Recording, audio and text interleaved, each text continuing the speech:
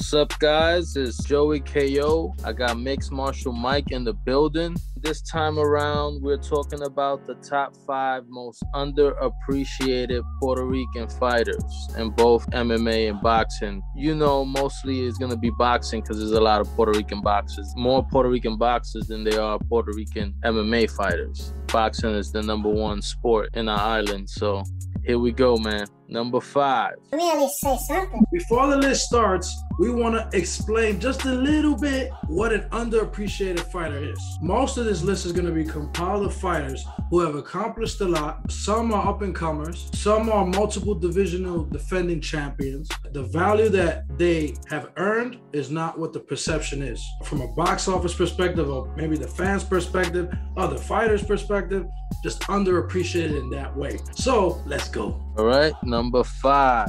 We're going to go with Gabe Rosado. Even though Gabe doesn't have the best looking record, there's been a lot of close fights, especially recently at the high level when he fought Danny Jacobs, Luis Arias, fights like that where he could have easily won. He does have wins over Joshua Kaladi, a former world champion. He started fighting at a high level very early on. So when you're fighting at the highest level, especially when he was inexperienced, he turned pro with very little amateur experience. His experience was fighting big name opponents very early in his career. Yeah. And me being a big fan of MMA structure, I gotta give Gabriel Rosado a lot of credit for that, because it's not necessarily your amount of losses when your resume is stupendous and you fought pretty much everybody in front of you, even people they didn't expect him to fight, like Golovkin.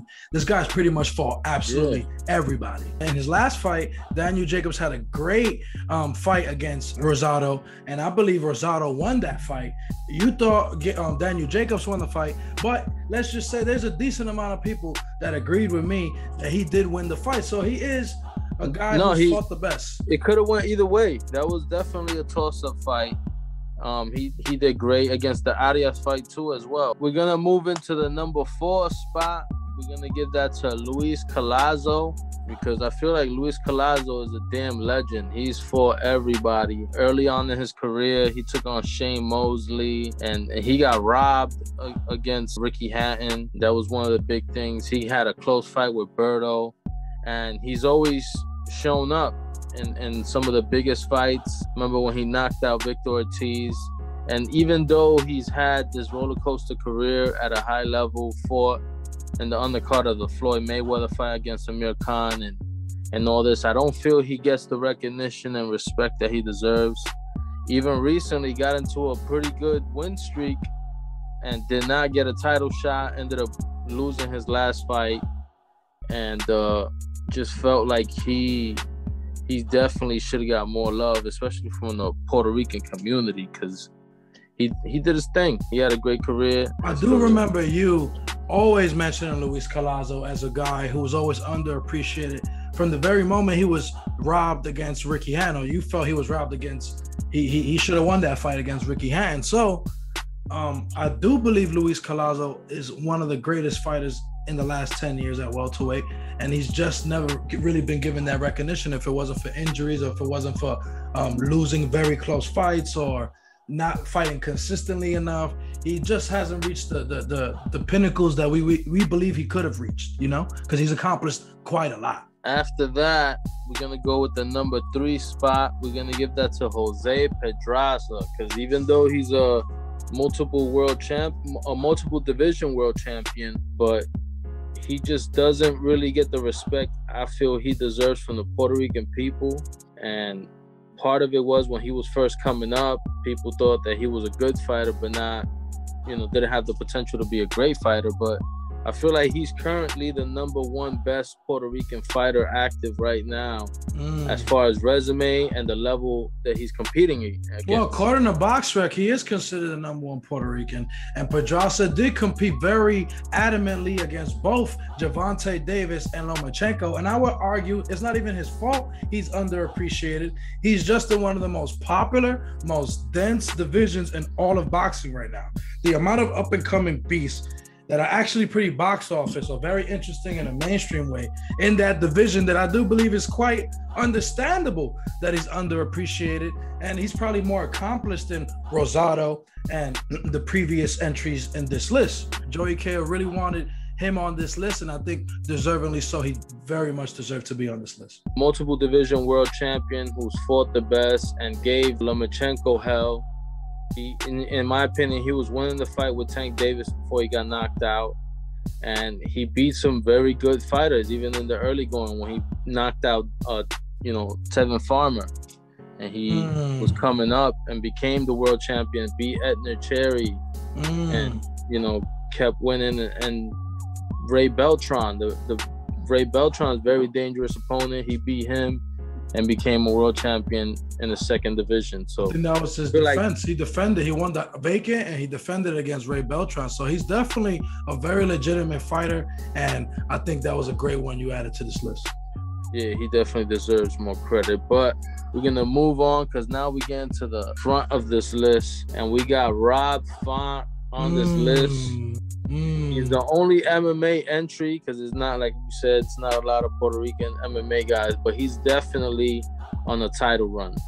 He just 19-4, has fought nothing but the best for a while now. He just dominated Cody Garbrandt, right? So I really wanted him on this list because of the fact that MMA hasn't really had a pure-born or even a full-born Puerto Rican, or maybe a New Yorican, maybe, because he's from New York or Massachusetts, actually. Rob Font's from Massachusetts. So we haven't had an American-born or even a native-born Puerto Rican champion that was completely Puerto Rican. We did have Eddie Alvarez, who was half Irish, half Puerto Rican. We had Anthony Pettis, who was half Puerto Rican, half Mexican. We did have Rico Rodriguez, who was an MMA fighter. So the history is there, and we are at the top. But Rob Font has, that he has the potential to become the first full-born Puerto Rican champion in UFC history. And you don't really hear a lot of people talking about him. Maybe it's because his name doesn't sound Puerto Rican enough, Rob Font. And he's entertaining as hell. His fights is fucking and there's exactly. Puerto Ricans, we love the hands. We love the fisticuffs. And that's what he brings to the ring and to the octagon. So he does fight like a Puerto Rican, has the attitude of a Puerto Rican, and he's one of only many Puerto Rican fighters that actually likes to represent the flag in the UFC broadcast. So he had to get credit here. And I know we're only a few people talking about this guy. So he's definitely number 2. Yeah. And similar to Pedraza, his losses came at a very high level as well. Great point. Now we're going to move on to the number 1 person on our list. And it's crazy because we was contemplating and then we realized, that she really is underappreciated when you think about it. Amanda Serrano deserves fully to be appreciated. And I think it's hard to understand and really put in the back of your mind, well, she is underappreciated because she's done so much. Exactly. Yeah, she should be. Right. She's dominating divisions, has the most world title, most division championships in Puerto Rico boxing history. Serrano's definitely someone who should be a bigger star than what she is. She is a star, but she should be a superstar. She does have, the record for most division championships, world championships in multiple divisions for Puerto Rico. Of all genders, too. All genders. We're not just saying female. Yeah, she surpassed everybody. Yes, the number 1 division. Benitez, the Trinidads, the Miguel Cotto, she surpassed all of them. And I just feel like she should definitely be on more headliners. It should be a bigger thing, more celebrated. I don't know if it's because she's a female and boxing doesn't quite promote the female boxers quite the same. But she is not into the MMA. Oh yes, I was just about to say that. Me and Joey can think of the same things. She's 1-0. She's 1-0, and her second fight is coming up. She's training with Paula Gonzalez, who's pretty famous. She's a very beautiful woman. I think she's crossing over to boxing. So I think in a way they're helping each other. No, she's in Bare Knuckle FC, and I think she's gonna fight Paige Van Sant and Bare Knuckle FC. So Amanda Serrano's teaching her the hands and she's teaching her the MMA. So that's a beautiful story. I love the transition. And just for that alone, that deserves so much credit and kind of shows you she's underappreciated because there is no male boxers currently that have been willing, or maybe incentivized is the better word, to go over to MMA, because the money's in boxing for male fighters.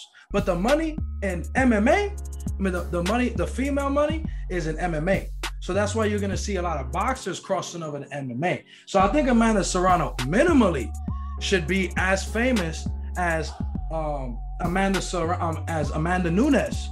So Amanda Serrano, Amanda Nunes, those names can ring a bell at the same level to me. And Clarissa Shield too. You think about it. Yeah, if it was Clarissa an overall Shields list. Also switching, to make your point, she's switching sports as well.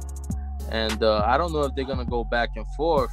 I probably advise them not to, but no, they are going back and forth. Watch. That's what she did. She didn't stop. She didn't do the Holly Holm. This is what it tells you, that maybe her bread and butter is boxing. Her money is in boxing.